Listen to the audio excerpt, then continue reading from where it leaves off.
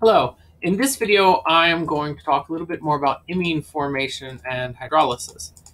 In a previous video, I shared the result that when primary amines are reacted with aldehydes and ketones, you get an imine, as you might expect. But when a secondary amine is used instead, so instead of using ethylamine, we would use diethylamine. Instead of getting an imine, you end up getting this wacky thing. There we go. You end up getting an enamine, in part because the nitrogen only has one hydrogen that can be removed. And so in this video, I'm going to share the mechanism for that reaction and for the hydrolysis reaction. So before I get into the mechanism of the forward reaction, I do want to share that, like enamines can be hydrolyzed back to the aldehyde or ketone that they formed from, and the imine leaving group actually comes off protonated and then picks up an extra proton because it's the strongest base in the reaction.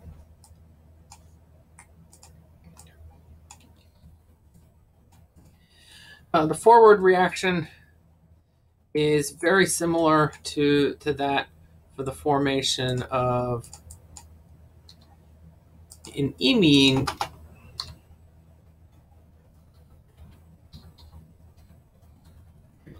I'm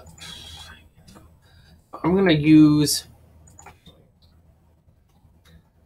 like I did in the imine reactions, I'm going to use the protonated amine as my proton source.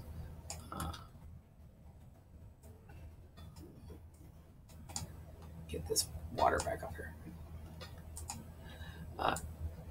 Amines are the strongest base in the reaction, so they're also going to be the proton transport species. Well, you protonate the ketone.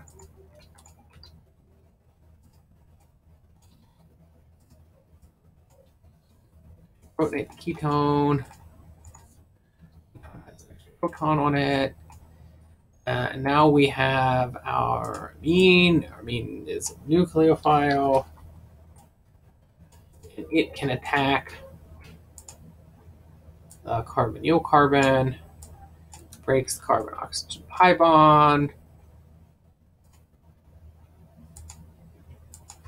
Oh, and I'm being lazy. Let me fill in all of these reaction arrows as equilibrium arrows, because in fact that is the way that it is. Water, and with an ethyl and another ethyl and an extra proton and a positive charge. And we're going to use another molecule of amine to take away this extra proton. If I can get my curved arrow, here we go. Curved arrow, bye-bye extra proton. Forward arrow, equilibrium.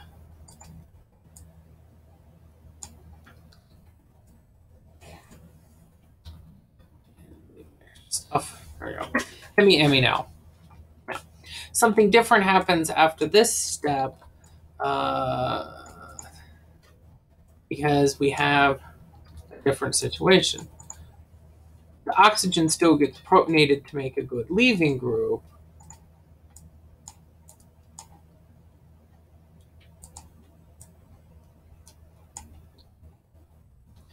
but what happens after that?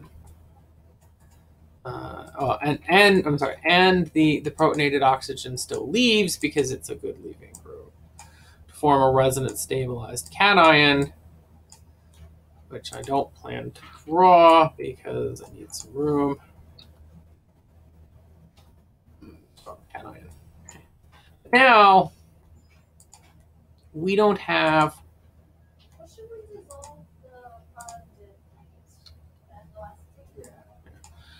we don't have a hydrogen on this nitrogen to remove, but there is a hydrogen neighboring on the next carbon over, and so we can do what actually should look like a more familiar E1 elimination, where the base takes a hydrogen from a neighboring carbon to form the pi bond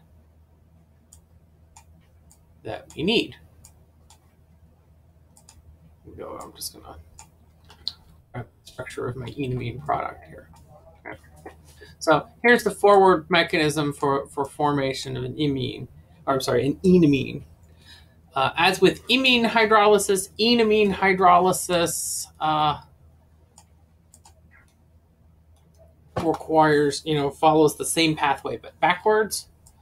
I am not going to necessarily draw out all of the steps, but you go through these intermediates backwards, and instead of having diethylamine, you have water as the base in the nucleophile. So the hydrolysis works in reverse proton transfer, make this carbocation intermediate, nucleophilic attack to make this protonated oxygen, deprotonate this to make the hemiaminal, and work your way backwards.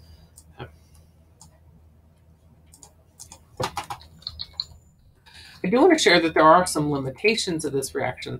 If you have a situation where there are no hydrogens neighboring to the carbonyl group, as in, say, benzaldehyde, and there are other cases out there, but benzaldehyde is the first one that came to my mind. And you tried to react this, react benzaldehyde with any secondary amine, doesn't have to be this cyclic secondary amine.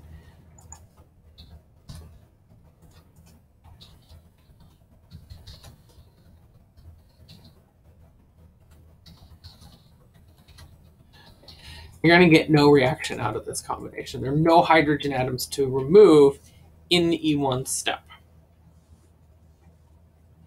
And there are other aldehydes that you can find, ketones out there that you can probably surmise will have the same behavior.